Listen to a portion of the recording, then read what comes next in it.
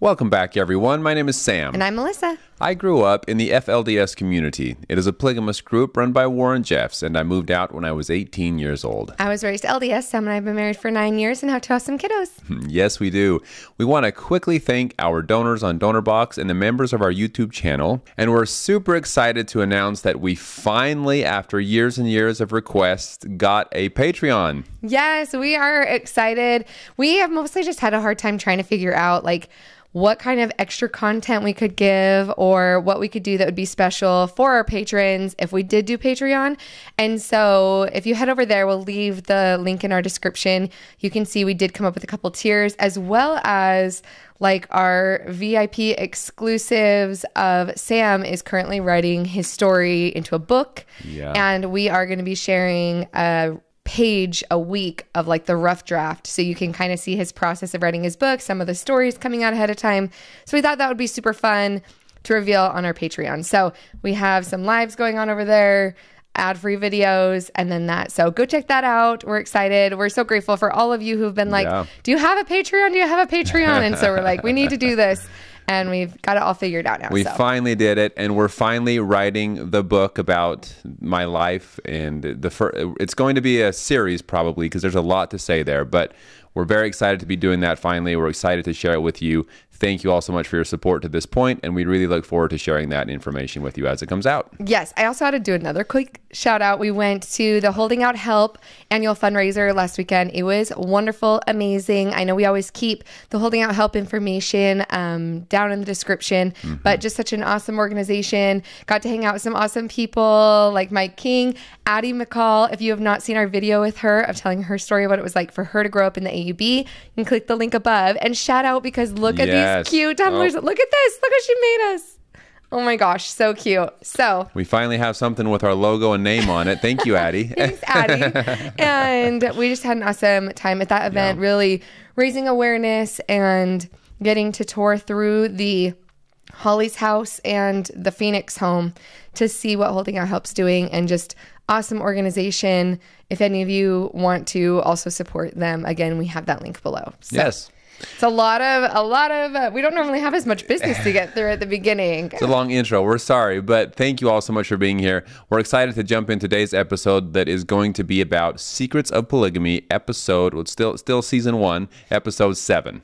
Yes, this one, I mean, the title was indoctrination, but I feel like a lot more of it was about abuse of children. Which comes hand in hand with indoctrination. Yes, and then a big portion about their charter school. So before we get into the school stuff, which is sticky in so many ways, right?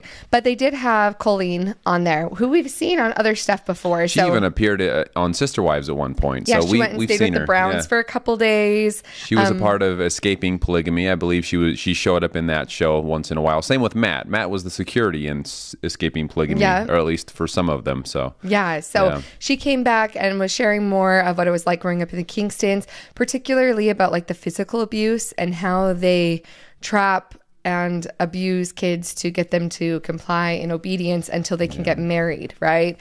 It was obviously heartbreaking. They say that their physical abuse is correction, and they said the most typical is just slapping the kids till they stop crying, which makes my blood boil. It's so frustrating and just just that alone. I mean, we could create an entire episode on just that, our feelings about treating kids that way. As young as 2. And she was like, yeah, even walking into church, that it was just very typical. You'd see parents slapping their kids across the face and beating them all the time, everywhere. It was just really, really common. My first thought is that's not natural. I don't think anyone is just a natural instinct would say, hey, let's go slap kids. That doesn't seem like how do you do that as a loving parent? And so for parents to do that, I mean, that must be some serious indoctrination here to convince them that that's okay and that's what they're supposed to do. And of course, there's probably just some bad people doing it as well. But they do it to make them stop crying. I mean, what kind of method is that? I mean, how is that going to tell someone, hey, stop crying, let me give you some more pain so you can stop crying? The whole thing just infuriates me. So it was hard to watch. Yeah. And she was talking about, I mean, obviously they just beat them into submission, right?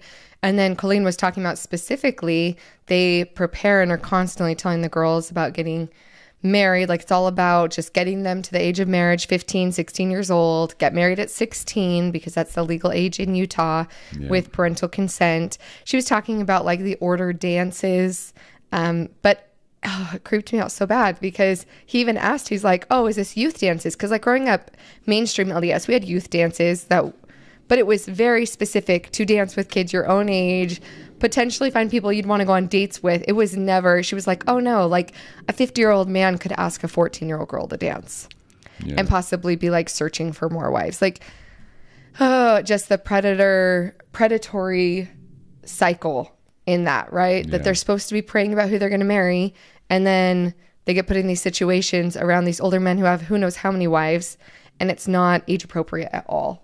And then they get married at a young age. And Colleen was talking about the fact she ran away and she literally got kidnapped back into her family, basically, and taken to a repentance home, which reminded me of the FLDS, like the homes in hiding type thing, where in Idaho is where she was sent. Where they have to go back and repent for what they've done. She said mostly for her at 15, it revolved around her praying about who she was supposed to marry so that then she could be contained. Lock her in a room and tell her to pray about who she's supposed to marry. And it sounds like it broke her in some way or another, because she did eventually come to terms with it and ended up getting married to someone who was a lot older than her. Yeah, she was 16. He was 21. The sad thing is, after watching this many episodes, when they said he's 21, I was like, oh, good. Not an old man. And then I was like, 16 and 20. That's a 5-year difference still. Like 16 and 21. And 5 years isn't extreme compared to like other age gaps that we've seen. And I know the if they were both in their 20s, like 21 and 26 is a different thing. But still, you're like legally 21 years old and marrying a 16-year-old that should be in high school. Yeah, exactly. It's not the age gap, but again, I just like hit me that I was like relieved for her, and then still realizing like that's still a big age difference of even maturity wise from when you're 16 to the time that you're 21. It's just such a huge gap in maturity and even like physically, like bodily wise, right? Like even you're not even done growing. Yeah. Something that's bothered me, I would say, probably, if not my whole life, at least for a lot of years, growing up in the polygamous lifestyle and all of that. Something that's always bothered me is I was raised to believe that polygamy was of God. So, just going with that mentality, let's say God commanded polygamy to be an important thing to practice on this earth. Let's just say that was true, because that's the way I was taught to believe as a young boy. Okay, so, but why, if it is important to have polygamy, that's one thing. But if you're going to practice polygamy, why is it important or necessary, or whatever you would call it, for the older man to marry the younger girls? And I mean, very young girls in some cases. I've never understood why that was a part of it. Even when I was in the middle of it, why is it important for my 15-year-old sister to marry this man in his 40s, or my 19-year-old sister to marry this man in his almost 80s? Like, what was that purpose?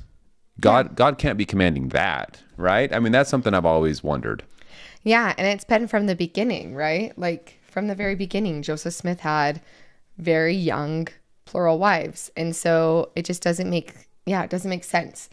Like you said, if it's necessary, why couldn't it be within the same age range?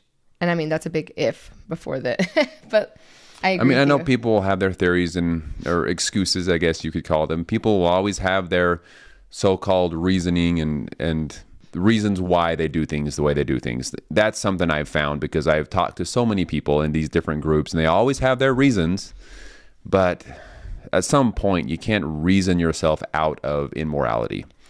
Yeah. And so anyway, I'm sorry to go on that rant. It's just something that I've always wondered. And when this episode brought it up again about the dances and that everyone would go to dance, and my first thought, probably your first thought, was a youth dance, right? Same. They all go and but no. I mean, there would be these 15-year-old girls, and a 50-year-old man could come up and ask her to dance. Something about that sentence just made me go, ooh, wait a minute. It kind of brought it to reality to me. And maybe it's because I'm a parent now, and so I think of things differently. But it's just hard to imagine. Yeah, it really is. And then the next major thing that this episode was about in 2017, Vanguard Academy, which I had heard about this a little bit in 2017 when it was happening in Utah, when there was these investigations. But basically, it's a charter school. So they have a charter school, and it started because somebody started investigating like the demographics of the charter schools. And West Valley is one of the most diverse cities in Utah. And they were like, why is this charter school 100% white? Like, that's weird. So they were coming, like the state was coming at it from a demographic angle of like, that doesn't make sense because that's not the demographic of that area. Why is this happening? And they were coming from a racism standpoint. And then as they're investigating, they're finding out that like the whole yearbook is Kingston's. And okay. Or a lot of it. And the contractors that are being hired by this charter school are all companies owned by Kingston's. Now, I don't know. I would have to like look into it more than just this, because there were a couple of like initial thoughts where I'm like, the government's going to pay for those kids to be in public school no matter where they are, right? So it's not like the government is saving money or paying more money by them being seats in the same school. Now, the demographic thing is obviously very troublesome in the sense that it should represent and should give them a broader view to the outside world, right? But the idea that like, oh, the government should be paying for those kids' education, I don't agree with that, because we should be paying for all children's education, right? So no matter where they are, the same amount of money is going to go to those students if they're in a regular public school. And if anything, I would hate that if that school got shut down, they all got homeschooled and were more in the abusive things rather than in a charter school. Hopefully that's doing better. I want to know more, I guess is all I'm saying, because it seems so tricky. Now, the funneling in the money is a big problem, right? If they're using the school just to give themselves more business. Yeah, I mean, it's tricky though, because the way that they were able to get away with it, I guess you could say, is that charter schools, at least the ones I'm familiar with, it's pretty common to prioritize those that are family or that are, you know, family of the staff. So if a lot of your staff are Kingston and a lot of the students that started there are Kingston, then they're going to say, oh, we're just prioritizing family. But if one family has 150 kids, you know, then it's going to fill up pretty quickly. All the seats are going to be filled up with Kingstons. So I think they were able to kind of just make that look normal because, oh, we're just prioritizing family. But it ended up being basically one family. Yeah. Or at least relatives. Yeah, or a religious community. And they didn't go into a lot of like what the curriculum looked like. That was kind of, I guess, more of my overall question was like, are they doing indoctrination within that school because it's all Kingston's? Or does it just happen to be Kingston's? I mean, it seems like too big of a coincidence, right? That they wouldn't do indoctrination or bring religion into it. But I definitely had a lot more questions than answers in like this segment alone, right? And because yes, like we've enjoyed that, like the fact that siblings get into charter schools, like you know, our daughter's in a charter school and then our son's going into kindergarten in the fall, and he did get prioritized. And you know, our daughter was like 117th on the wait list or something when we tried to get her in, but now that she's in, our son was, you know, automatically got in. So in a normal circumstance, in a normal diverse community, that works great. Where awesome. families have 2 or 3 or 4 kids, you know, our school is very diverse. Yeah, exactly. And it reflects our community as well, like the demographics do. But anyway, so there's just, I don't know. I felt like there was a lot more questions. And I thought it was interesting that every time the state was coming in and trying to do something to this charter school, though, they were able to fight back legally and win. And I think they mentioned at one point, like, there's nothing illegal happening that they can see so far. It's just unethical. Right. You know, and so, again, that comes to a fine line of if it really is coincidence, and I want to know more of what their curriculum is, and if they're indoctrinating or if they're abusing children in the school, like, shut that down, you know? Right. Or are they not, and it is running like a regular school, and it just happens to be that everybody's related because they all got in. Well, there were some staff members there, they mentioned, that were not Kingston. That didn't know that everyone was Kingston for a while. Right. And they said that one of their concerns was that these young girls would all of a sudden disappear. It's almost as though once they reach that 15, 16-year-old mark, they would go prepare and get married, and then that was the end of their education as soon as they got married.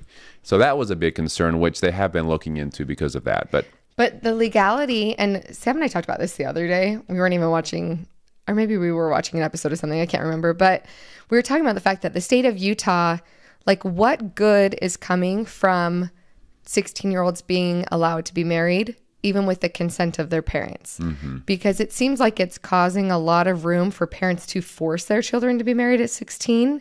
And I'm curious, and maybe if some of you live in Utah, like, leave in the comments below of someone who was just madly fell in love at 16 and their parents were like, fine, you can get married. Like, how common is that? Or are we letting the system be a system that is mostly for abuse and very rarely for people who are just falling in love super young and their parents are all for it and are like, okay, fine. You know what I mean? Well, like, if you're taught that, that you're supposed to get married at that young age, and you're taught your entire life that that's your most important thing in life is to get married and have children, then it's going to be almost, I mean, I'm just speaking for myself. I mean, as a very young boy, even as a boy, I mean, and it was much more extreme for the girls.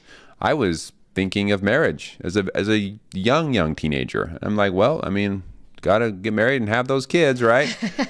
and that's coming from a young boy. So that just goes to show that in these environments, you're going to be thinking about that at a very young age, and who am I supposed to be with? And so it's just going to become very normal and natural for those people. Oh, 100%.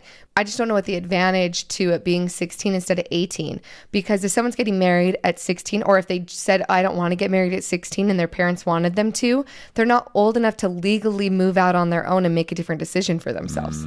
So you have these two separate ages of, if they're in one of these communities and their parents force them to get married at 16, they can't just run away and be on their own. They'd have to legally get put into foster care, right? Or go live with somebody else because they're not an adult yet. So I almost wonder, like, I don't know if they're going to be able to stop this from happening in Utah without raising the legal age limit of marriage so that people can't abuse it. I know they have raised that legal age marriage in other places. So I know that it has been done to put an end to some of these kinds of things where you have to be an adult. You have to be able to make your own decisions before you can get married. And I've heard that people are, I don't know, you hear both sides. People are angry about that and people are super happy about that. And I guess it just depends on how you look at life and priorities. And it's hard when rules have to be made or laws have to be made for, like, people abusing power, right? You see that. Or even when they were talking about, what can be done with this school or the contracts going to other Kingston groups, right? And they're like, well, we need to, like, buckle down and make a law about the contracts that charter schools make. And I thought, man, there's like hundreds of charter schools in every state, right? Can you imagine a new law coming in that's going to make all of your paperwork more difficult and more government oversight for you to be able to hire a trash man? Yeah. Like, to be able to hire a trash company. And now all of that's changing because one school in one area is abusing that power.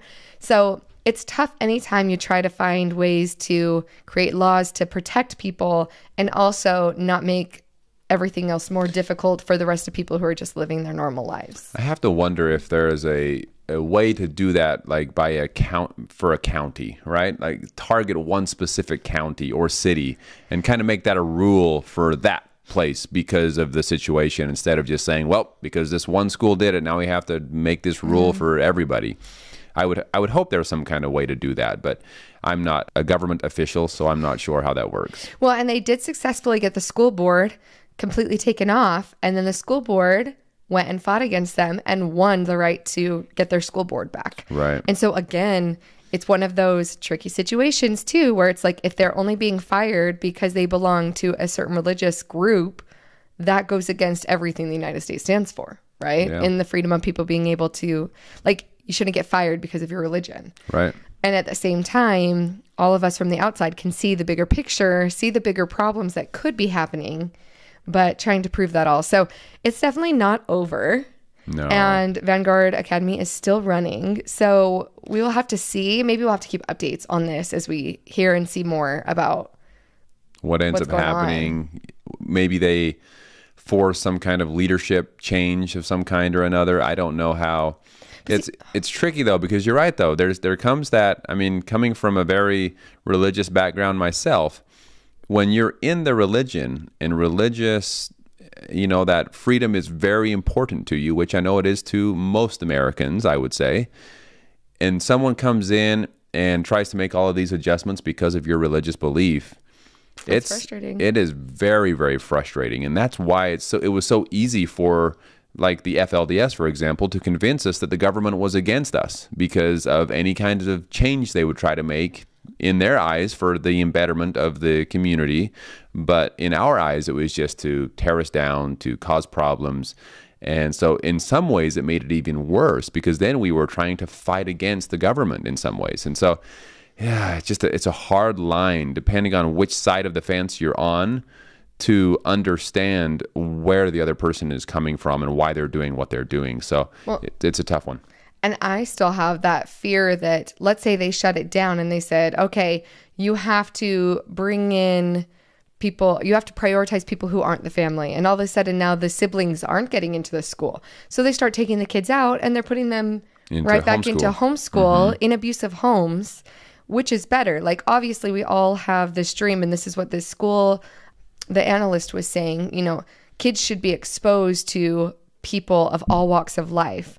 There should be diversity demographically, diversity of beliefs. Like, that's part of having like a well-rounded person, is being around people that aren't just like you, right? But is it better, or is it like, that's the ideal. But if their choices are being in a charter school that's going to have a regular curriculum around all other Kingstons, or being homeschooled and having no school experience and being in abusive households all day 24/7, like, which is the lesser of two evils, right?